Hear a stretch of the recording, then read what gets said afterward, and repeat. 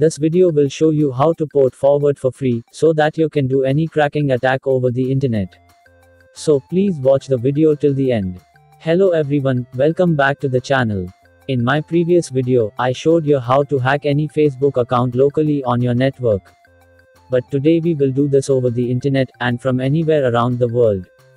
So, let's start. Open the browser and search for ngrok.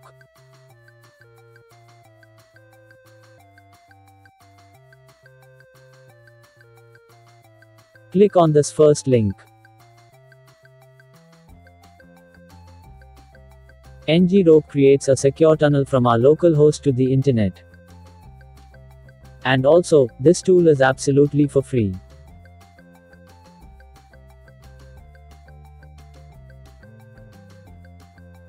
We need to create a free account.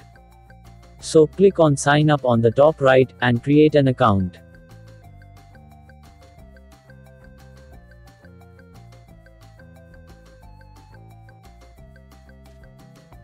Once you log in, you will see this interface. There is a whole lot of other options also available. Click on download for Linux. Your download will be started.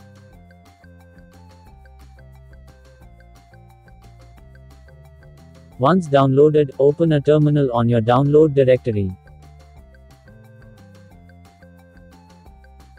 To extract this zip file, type the command and press enter.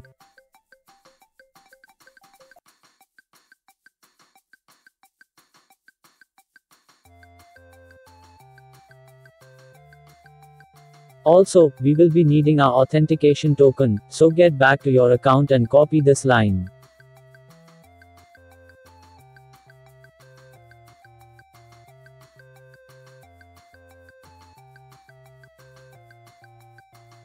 Now paste, and hit enter.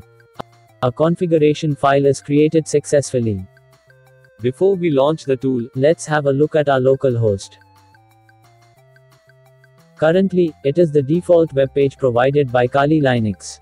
But we will be changing this in a bit. Now, let's launch our tool. Type this command and press enter.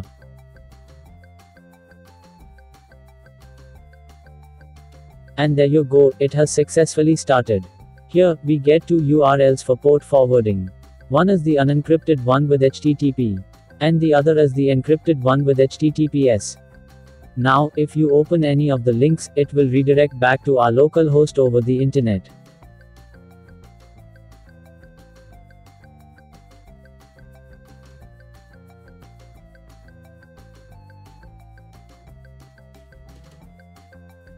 Also, we get the request and response codes in the terminal. Here 200 OK means the connection was successful. So, now let's change our localhost web page with a custom page. Navigate to this directory. And here is the index.html file that we need to replace. This index.html file is the default localhost web page. So, let's create our own index file, and then we will replace this with the default one. To create an index file, type this command. Here, write the HTML code you want. I already created a very basic web page.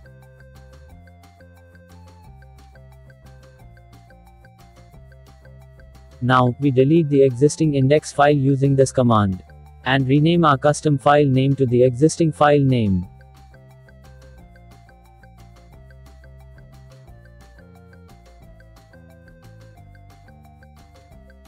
Now, if we open localhost again, we will see our custom HTML file, instead of the default one.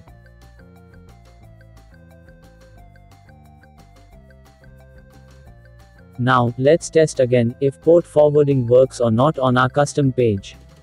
So, run the app again, and open our forwarded links.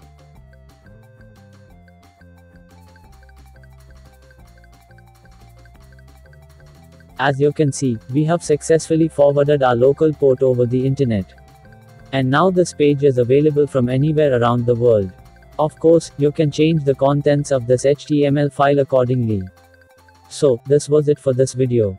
Please like the video and subscribe to the channel if you haven't already. And I will see you in the next video.